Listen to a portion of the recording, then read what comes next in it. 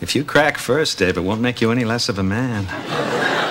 I'm nowhere near cracking. Neither am I, my friend. Dave. And Matthew, what is it now? For God's sake, no one's smoking, okay? But nothing! You know what we need around here is an anti-whining ordinance. So just sip your sniveling little lip and haul your skinny ass out. Welcome back to Thinking Critical. This is Wes. This is going to be the last video I produce, I guess, this week before I go to the hospital and my wife and I have our third child. Should be tomorrow. I've actually lined up 6 days worth of content to roll out on the channel. A couple of 3 video days, mostly 2 videos per day. A lot of the stuff that people have asked for. And this isn't anything anyone asked for. I don't know if it's particularly controversial, but it's something I wanted to talk about. We have addressed things of this nature on the channel where things that people in crowdfunding can learn from, mistakes people have made. Specifically, we talked about was it Saving Solo book where the customers weren't very happy when they finally received their copies. And here we have Allegiance Art's brand new crowdfunding campaign for the Saints, and it is not doing as well as some of their previous incarnations. I want to kind of talk how we got here. Now, full disclosure, normally I would bring Tim Lim in to talk about these because I do think that Tim and, well, mostly Tim because he's the campaign manager. He's the one that basically makes the schedule for Common America and Black Ops USAGI, gets everything printed and everything out. Not that Mark Pellegrini doesn't do any of that work, but Tim does a lot on that. Obviously, his creative partner, the writer on his books, is Mark Pellegrini. And Mark Pellegrini had a business relationship with Mitch and Elizabeth Breitweiser for Red Rooster. Now, the reason I initially backed Red Rooster was because Doug Ernst had read the script. I guess, from what I understand, that was the original Mark Pellegrini script. He said it was excellent. I went and backed the campaign, and then something changed along the way. I'm not really sure what it is. Mark is a contributor on the channel, but we don't really talk about that. We just kind of talk about comic book writing and Teenage Mutant Ninja Turtles for the most part. It sounds like, from what I understand, when Mark wrote the story, it was formatted to be like a graphic novel, and then it needed to be, I don't know, adjusted to be released like more episodic, kind of for the Walmart stuff that we're going to talk about here in a minute. Now, from everything I know, Mark was paid in full. He did the job he was contracted to do, and their business dealings were above board, and everything went, as it was supposed to. He got his money, they got the work, and I guess they changed it afterwards. I don't personally know because I have not received Red Rooster. You say, Wes, you backed the comic book. I did back the comic book, but I realized somewhat early on that I did not think that the Red Rooster campaign was going to be fulfilled in a timely manner. And I was already getting kind of turned off by the crowdfunding comics and a lot of the mistakes I was seeing. And I saw that they were offering refunds. And I'll say this, I got my refund in a very timely manner. The people that I dealt with were super duper cordial, really nice about it. I have no complaints about Red Rooster. I never read the book. I got a full refund. It could not subvert my expectations because I had none, because I ended up getting my money back, and I didn't end up getting the book. So I cannot talk to the quality of the book or the perks. I've heard that some people are upset about a sketchbook, that they didn't feel it met the specifications or the quality that was kind of outlined in the campaign. I don't know. I didn't order the sketchbook perk anyway, even if I did receive the book. So apparently there were some issues with what was received. Now, there have been plenty of people that are late, and this comic book ended up delivering, I think it was less than 3 years from the time of the actual campaign on Indiegogo, speaking about Red Rooster. But he'd already given himself quite a bit of lead up time. I believe it was funded in August of 2018, and it was supposed to come out in March of 2019. I think most people kind of early on suspected or could kind of tell it wasn't going to come out on time, but that was happening with a lot of people. And for the most part, the customers that are backing these campaigns and trying to help fund them have been pretty good about late comic books. There have been plenty of creators that have been late on their campaigns. As long as you fulfill the campaign in a decent enough time with a quality product, for the most part, they're forgiving. Now, some people, if you take too long, they're just not going to come back. But for the most part, the customer base itself is very forgiving on some mistakes. Now, we've seen a lot of other mistakes. I remember when Richard did his Jawbreakers, the first campaign, I guess the packaging wasn't very good, and there were some mistakes made there. They didn't use the Gemini mailers. We don't really have those issues for the most part anymore. Like most of the big campaigns use the Doug TenNapel standard, where you have the customized box to where nothing gets beat up like in transit.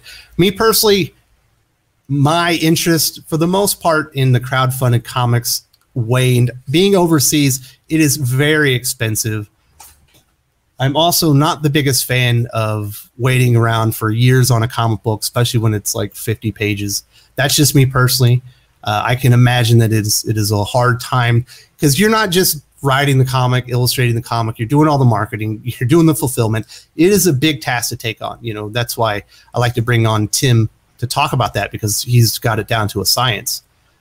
So my personal interest in this stuff is waning. There was a time when I would back a campaign every month, but that was like well over 3 years ago. I haven't. I do support some of my friends, and I don't like to get into the drama, and there feels like there's way too much drama with the crowdfunded campaigns for the most part.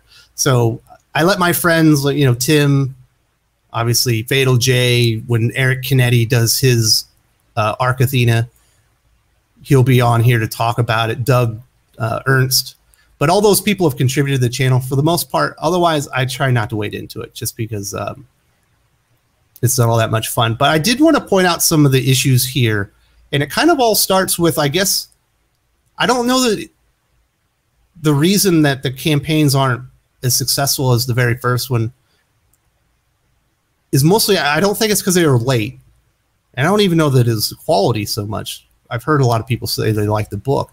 But I do think it's a lot of the backers felt like they maybe got taken advantage of, because in the meantime, before their comics ever arrived, which was kind of a smart idea. Well, let me bring it up. Let me bring it up and show you guys. Give me a second.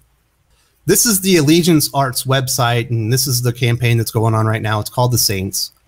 And these are the other 4 titles that they have: Red Rooster, The Futurist, Nora's Saga, and Bass Reeves. They actually have some pretty good creators on these. I'll talk about that in a second. If you go in here to Store Locator, and you want to find a store where these are located, you can see all this Walmart stuff, Walmart store number.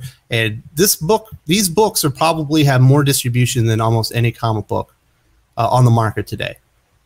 So they went out and they secured a deal with Walmart before they fulfilled the campaigns, which is a smart move. That's a strategic move. This is getting more distribution than probably any comic book in North America, really. You know, every town has one Walmart at least, if they don't have 3 or 4. But I believe there's a feeling among people that stuck around that their money and their campaign funds were used to secure this Walmart deal. I do not know that that's the case. I do not know Mitch or Elizabeth Breitweiser. I've never been associated with Allegiance Arts.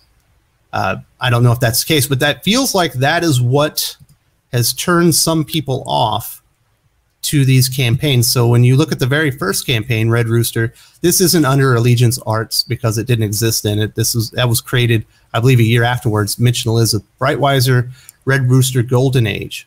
This is the comic. It ended up taking about 3 years since after the campaign started, almost 2 years late as far as the shipping date. It was supposed to come out March 2019, and it came out earlier this year. But you can see it was massively successful. Almost 3,600 backers and almost $200,000 in total. That is a very successful crowdfunding campaign. That is an enormous amount of interest for the first book. I imagine a lot of people will have to work years upon years establishing their audience and putting out quality product before they can even sniff that number. So that is a good way to start out. And you would have figured, because I believe he'd already promised a sequel to this. We were also supposed to get some type of like the first chapter of another series. So this one was was completed. At least the initial campaign was completed in 2018. I'm not sure when they actually shut it down in full, but afterwards they generated another $30,000. Very successful. So their next campaign under Allegiance Arts, and this does not have a Mitch Breitweiser written or illustrated comic book on it, but it did about a quarter of the backers, and this is finishing in December 2019, so this is well after Red Rooster has missed its fulfillment date, and about like 18%, not 18, but almost a quarter of the backers, quarter of the money generated for this pack of books. And these are the books that also went out to Walmart from Allegiance Arts, and they have some pretty good creative teams on them. Here on the Futurist, this is the first comic we are seeing some of these samples from Mitch Breitweiser, and you got Patrick Stiles, Butch Goosey, Mitch and Elizabeth Breitweiser on colors, Eric Weathers on letter, Bass Reeves, one of my favorite writers. I'm going to mess his name up, but it's Kevin Grievix, or is it Gervix? Something like that. He's a really good writer. He's done a lot of cool stuff. I know he's done some screenplays. I think he's done some work in television as well. Really good writer. Not as familiar with David Williams. Kelsey Shannon, another good artist who's done some crowdfunding campaign work. Eric Weathers. And then Nora's Saga was Blake Northcott. She was an up-and-comer when this kind of happened or started out. She ended up doing some work with Sean Gordon Murphy on his like White Knight universe after this at DC Comics. And then if you want to check out a really cool Blake Northcott comic, I don't know if she's doing comics anymore. I haven't heard much of her lately, but her executive assistant Iris from Aspen Comics is really badass. If you can find that comic, definitely check it out. It's worth your time. And then Kelsey Shannon was doing all the art and colors here with Eric Weathers on letters. So some pretty decent talent here. Maybe not written and illustrated by Mitch Breitweiser, but we've got some recognizable names and some really good comic book talent on these. And it looks like at this point people had already, I don't know, started to lose faith that maybe their funds weren't being used the way that they initially anticipated them to be used for Red Rooster to fulfilling the campaign. And then that gets us to the third campaign that they've done, the second one with Allegiance Arts. And this one's The Saints, and this has a really good writer on it. I don't know, it probably is a 60-day campaign, so we're almost 10 days into it.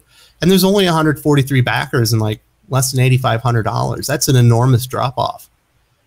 It feels like there's been a large amount of like the customer trust is gone or something like that.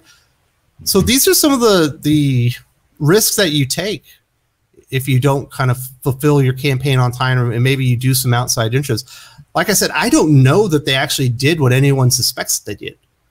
If they've talked about it, I haven't heard it.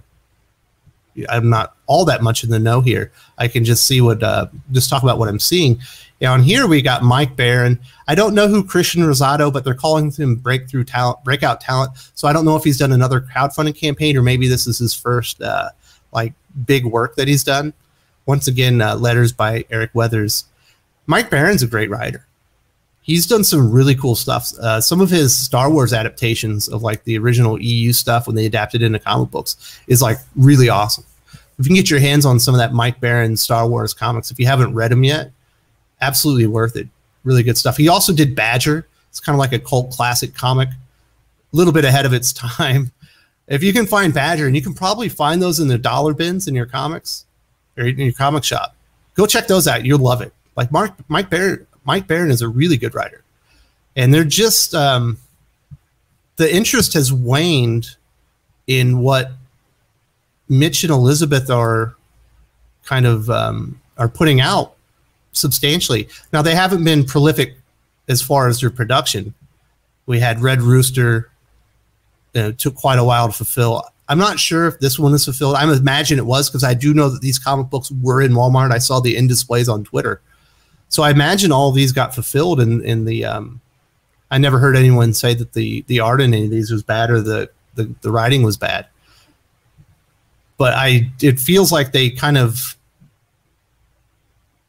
I don't know, whatever goodwill that their customers had for them, it's obviously gone at this point. So what can you learn from something like this? If you're going to do a crowdfunding campaign, you should probably put the campaign first. You probably shouldn't be distributing the book that people pre-ordered and paid a pre-order fee for in a premium for. It would have been cheaper to buy these books in Walmart when you think about the shipping and all that. You need to put those customers that backed that campaign and funded it. They have to be first. They can't feel like they were second-class citizens on a book that they were the ones that ended up funding. And it feels like it's kind of blown up in their face. Now, the Walmart deal could be exceptionally lucrative. And they might not even need to do these crowdfunding campaigns. That might just be to generate interest, engage interest in the series for future distribution in Walmart. I don't know. Like I said, I have no relationship with either of the Breitweisers. They seem like nice people, especially Elizabeth Breitweiser. I have no relationship with Allegiance Arts. I know Mark, and he did some work for him, but that's all I know is that he got paid and it was done in full. And Doug initially liked the script that they changed. Otherwise, I don't really have a dog in this fight. But you don't want to squander the goodwill of the people that are backing you, especially on a crowdfunding campaign. I'm surprised more people haven't gone the Tim Lim, Mark Pellegrini kind of iconic blueprint that they've laid out, where these are like pre-funded book, like they're pre-orders is what I wanted to say, where the book's already done, it's already printed, it's waiting to be distributed, kind of thing. That's what they've done with their Common America Black Hawk books for several issues now. There are other people that have done that. Doug Ernst, he just didn't do a crowdfunding campaign. He just printed out all the books and put them on the Iconic website, and it sounds like people were very happy with what they got. So we've definitely come a long ways since Richard had his issues with the distribution of Jawbreakers #1. This is definitely it's something to learn from if you're going to do crowdfunding comics. It's something that you should take heed of, that you don't want to squander the goodwill and faith of your customer base and string them along while it feels like you're taking care of other customers with the product that they felt like they funded to begin with. So I thought this was interesting. I hope they can kind of get the goodwill of their customers back. Hopefully this fulfills on time. They can start, building back their name up. But feels like it'll probably take a while. Trust takes a long time to earn and seconds to lose, kind of thing. So just another one of the reasons that I kind of lost interest. Just besides all the drama, felt like there was always issues fulfilling the campaigns, and just being overseas, stuff would get lost, and it always ended up being so expensive. So I might start looking back into crowdfunding stuff if they have the digital option available. I do enjoy that, but I don't know if I can just keep I can throw out $65 on speculative for comics. I think I'm still on the hook for Sovereign. I don't even remember who the creator is on that. I just remember I liked his art a lot, but I'm never going to get that comic book. And it's you can only be burned so many times. Some people can be burned more than others. Me personally, I got 3 kids, and I just can't be that loose with the money. My wife will kill me. So just thought it was interesting just seeing the latest campaign by Allegiance Arts after there were some people. It appears a lot of their customers were not so happy with the way that they handled the campaign and their Walmart deal. If you enjoyed this video, please give it a like. I would appreciate it very much. It helps us attract more views for the channel. Subscribe for future commentary, comic book news, and reviews. And don't forget to ring the bell for notifications. If you want to talk comics, movies, and much, much more, you can follow me on Twitter at Wes_from_TC. With that, Salamat Po, and I'm out.